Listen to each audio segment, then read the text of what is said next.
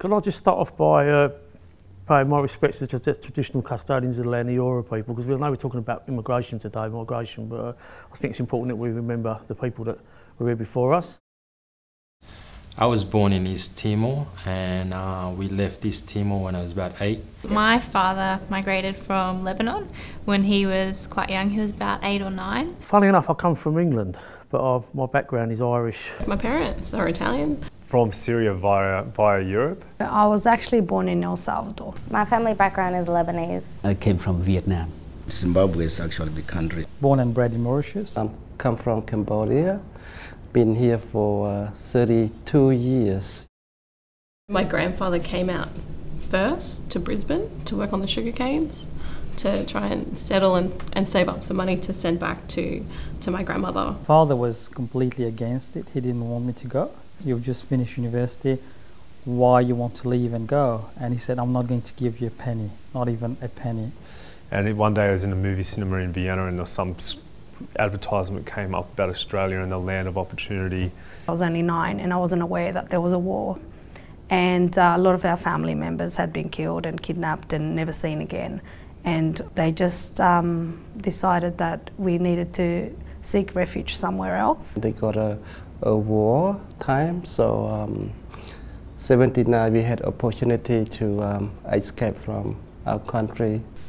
Political reasons as well. He had written an expression in one of his books, and some people in Egypt actually took it the wrong way and they put a bounty on his head. The communist regime, after they took over the south of Vietnam, they did not like the Jesuits. They didn't look at me as a citizen. He got a telegram from the embassy saying, you've been accepted, we've got you a ticket to Australia. My dad came out when he was about 23 with a suitcase to try and make a better life. On the boat, I encountered the crowdedness. It was packed with people, the heat. Walking through jungle and thick forests. And then I had nothing to eat or to drink during 3 days and 3 nights. Most of them are dying on the way. We nearly lost our lives, but luckily probably we were saved by a miracle. My first memories of Australia, I think, were a little bit clouded by the beer. I arrived in the camp. For the first time, I saw the remote control from the TV for the first time. I was so amazed. The memory that I have being in school was the September 11 attacks at that time. On the train station, they written Asian out, go back home. It was pretty hard because, you know, you didn't have many friends, and you had to sort of start again. And I remember coming into school and being bullied because I was Lebanese. Not many people understand their cultural differences, yeah. But now it's come different culture in one nation.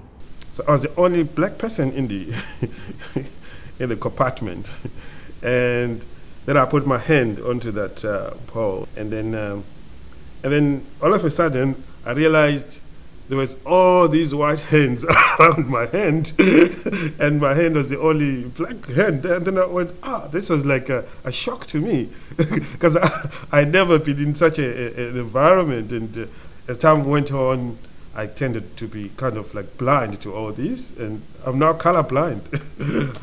And I was cycling along through the city and I got lost. And there was a judge and he had his ermine coat on and the wig and everything.